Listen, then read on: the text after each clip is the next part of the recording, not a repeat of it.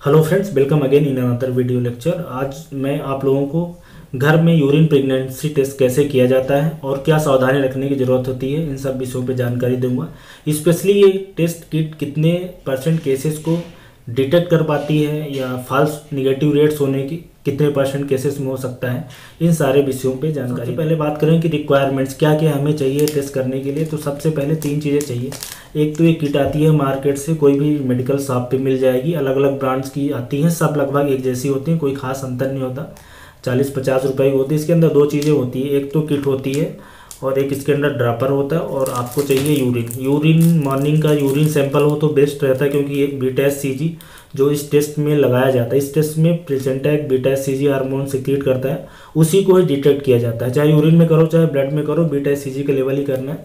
Morning के sample में ज़्यादा रहता है, इसलिए जब शुरुआती स्टेज में करना हो तो कंसनट्रेटेड यूरिन मॉर्निंग की लेना बेटर रहता है। उसके लिए इस तरह का कोई डब्बा ले लें, वो भी मिल जाएगा मेडिकल शॉप से। घर के अगर डिब्बे में कुछ भी कंटेनर यूज कर रहे हैं तो साफ़ सुथरा होना चाहिए, क्योंकि ये 3 चीज़ों की ज़रूरत होती है। अब आइए देखते हैं कि इसको कैसे लगाया जाता है, इसके स्टेप्स देख लेते हैं। उससे फिर आगे की मैं आपको प्रोसेस बताता हूँ कि क्या सावधानी रखने की ज़रूरत होती है। और टेस्ट रिक्वायरमेंट की बात करें तो 3 चीज़ें चाहिए। एक तो यूरिन का सैंपल, जैसा कि कंटेनर देख रहे हैं, मार्केट से इसको ले सकते हैं, साफ़ सुथरा होना चाहिए, कोई केमिकल ना मिला हो। दूसरी ये किट चाहिए, हमने बीटा-एच-सी-जी के लिए देखिए टेस्ट किट है, इसको खोल के निकाल लिया है। इसके अंदर एक सैंपल डालने के लिए वेल होती है और एक टेस्ट विंडो होती है। और तीसरी चीज़ ये ड्रॉपर है, जो कि किट के अंदर ही मिली थी। अब प्रोसीजर देखते हैं स्टेप बाय स्टेप। अब आपको ड्रॉपर में से यूरिन लेना है और उसके 3 ड्रॉप डाल देने हैं गिनती से। टेस्ट किट के ऊपर लिखा रहता है कि कितना डालना है, तो आपको 3 ड्रॉप डाल देना है। 3 ड्रॉप डालने के बाद अब रिजल्ट विंडो है, उसमें रिजल्ट्स को ऑब्जर्वेशन के लिए रखना है। 5 मिनट बाद ही रिजल्ट देखें। टेस्ट किट के ऊपर लिखा रहता है कि कितनी देर से देखना है। इस किट पे 5 मिनट लिखा था, तो हम 5 मिनट देख रहे हैं। जैसा कि आप देख पा रहे हैं कि सैंपल आगे की ओर बढ़ता जा रहा है। टेस्ट विंडो में एक लिखा है टी और दूसरा लिखा है सी। सी का मतलब कंट्रोल है, मतलब उसमें लाइन आना ही चाहिए। अगर उस पर लाइन नहीं आती तो रिजल्ट इनवैलिड माना जाएगा। और ये टेस्ट वाली विंडो में टेस्ट आपके यूरिन के सैंपल में बीटा-एच-सी-जी है कि नहीं वो पता चलता है। तो अभी 5 मिनट हो गए हैं, अब हम लोग रीडिंग लेते हैं। जैसा कि आप देख पाते हैं, अगर ये जैसे कि निगेटिव अगर पॉजिटिव होता तो सी मतलब कंट्रोल विंडो टेस्ट विंडो दोनों में मिलता है। निगेटिव अगर होता जैसा इस केस में है तो सिर्फ कंट्रोल विंडो में। और एक इनवैलिड भी जानना चाहिए, अगर कोई लाइन नहीं आए या तो टी वाली में लाइन आ जाए, इसका मतलब ये किट ख़राब है, दूसरी किट आपको लगाना पड़ेगा, मतलब इस रिजल्ट का कोई मतलब नहीं है। तो इस चीज़ को ध्यान रखना है। बाकी कुछ लेवल्स भी पढ़ सकते हैं जो किट के ऊपर रहता है, जैसे कि एक्सपायरी डेट इसमें 2020 है और पैसे देख पा रहे हैं 55 रुपए की है। बाकी थोड़े बहुत इंस्ट्रक्शन रहते हैं, इसमें लिखा है कि 5 मिनट में आपको रीड करना है, 3 ड्रॉप डालना है। उसमें बना भी है कि सैंपल वेल कौन सी है और टेस्ट विंडो कौन सी है। तो ये वाली जो हमने टेस्ट लगाया है ये निगेटिव आ गया, जैसा कि आप देख पा रहे हैं कंट्रोल में अच्छी लाइन आ गई है। तो दोस्तों ये सारा पूरा स्टेप के बारे में जानकारी हो गई, जैसा कि अभी आप लोगों ने देख लिया है। अब बताता हूँ कि ये जो प्रेगनेंसी टेस्ट किट होती है कितने % में रिजल्ट सही से बता पाती है। तो इसकी एक्यूरेसी लगभग 99% होती है। अगर आपने सही डेट पे करा, मतलब सही समय पे किया और सही टेस्ट किट यूज किया, तो 99% केसेस में आपको ये रिजल्ट बिल्कुल सही बताती है। ठीक है, अब बात करें टाइम सिलेक्शन की, आपको इस किट से कब टेस्ट करना चाहिए घर पे।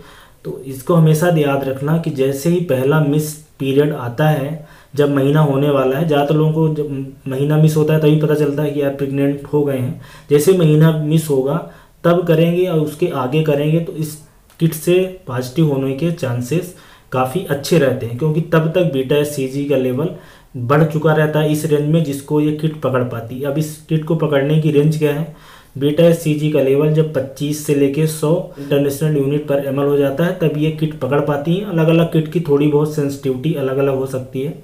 अब बात करते हैं 1% जो गड़बड़ होने के चांसेस रहते हैं। 1% जो फॉल्स पॉजिटिव का क्या मतलब है कि प्रेगनेंसी नहीं है फिर भी ये किट शो कर रही है। तो सबसे पहले ये जानिए कि किट में ऐसा हो सकता है कि प्रेगनेंसी ना हो तब भी ये किट प्रेगनेंसी शो करे, उसको बोलते हैं फॉल्स पॉजिटिव। वो कब हो सकता है कि यूरिन में आरबीसी आ जाए, जैसा कि महीने के समय आ सकता है, या यूटीआई के इन्फेक्शन, या रास्ते में उस चोट लग जाए ताकि आरबीसी आए, या तो प्रोटीन आ जाए यूरिन में। प्रोटीन डायबिटीज़ के कारण आ सकता है, इन्फेक्शन के कारण आ सकता है। तो आरबीसी आना, प्रोटीन आना, इन केसेस में फॉल्स पॉजिटिव आ सकता है। या प्रेगनेंसी कराने के लिए कई बार हार्मोन की थेरेपी दी जाती है। इन सारे केसेस में कुछ और दवाइयां हैं, स्पेशली मिर्गी की दवाइयां हैं, तो फॉल्स पॉजिटिव हो सकता है। तो इस बात को ध्यान रखना है। और ऐसे ही फॉल्स निगेटिव हो सकता है कि फॉल्स निगेटिव का क्या मतलब है कि प्रेगनेंसी है लेकिन इस टेस्ट में आ रहा है कि आपको प्रेगनेंसी नहीं है। इसको बोलते हैं फॉल्स निगेटिव। अब कब हो सकता है कि आपने मॉर्निंग का सैंपल नहीं लिया या सैंपल सही समय पे नहीं लिया, तब लिया जब बीटा सीजी के लेवल उस रेंज में यूरिन में था ही नहीं कि डिटेक्ट कर पाती, या डायूरेटिक्स चल रही है, मतलब यूरिन में कंसंट्रेशन बीटा सीजी का कम है, या बहुत सारा पानी आपने पी लिया है। तो ये सारी कुछ कंडीशन होती हैं जिसमें फॉल्स निगेटिव आ सकता है। तो इन सारे केसेस में फिर आपको करने की ज़रूरत है कि थोड़े दिन बाद, 2-4 दिन बाद रुक के करें। अब अगर यूरिन में पॉजिटिव है कि नेगेटिव है, इसको कंफर्म करने के लिए आगे हमें क्या करना चाहिए। तो सबसे अच्छी बात ये रहती है कि जब भी घर पे करें तो 2 किट लाएं, 1 किट कभी नहीं लाएं, हमेशा 2 किट लाएं। क्योंकि अगर 2 किट आप एक दिन के अंतराल में या इवन 1-2 घंटे के अंतराल में भी लगा लेंगे तो चांसेस है कि काफ़ी उसका रिजल्ट ठीक ठाक मिल जाए, सेंसिटिविटी और बढ़ जाएगी। और ब्लड में ये टेस्ट करा सकते हैं। अगर इसके अलावा भी कन्फ्यूजन है तो ब्लड में कराएंगे, ब्लड में बीटा सीजी का लेवल डिटेक्ट हो जाएगा और उससे प्रेगनेंसी कंफर्म हो जाएगी। और जो तीसरी चीज़ है उस सोनोग्राफी फर्टिलाइजेशन के 2.5 से 3 हफ्ते के बाद ही करवाएंगे तो एम्ब्रियो के डेवलपमेंट के साइन मिलने चालू हो जाते हैं। सो दोस्तों, ये सारा घर पे जब भी प्रेगनेंसी टेस्ट करें तो क्या सावधानी रखने की ज़रूरत होती है और क्या हमें और प्रिकॉशन एडिशनल रखते हैं, इस टेस्ट के पॉजिटिव निगेटिव की क्या मीनिंग होती है, इन सारे विषयों पे मैंने आप लोगों को जानकारी दी है। स्टिल कोई क्वेश्चन हो तो आप मुझसे पूछ सकते हैं। So thanks for watching guys.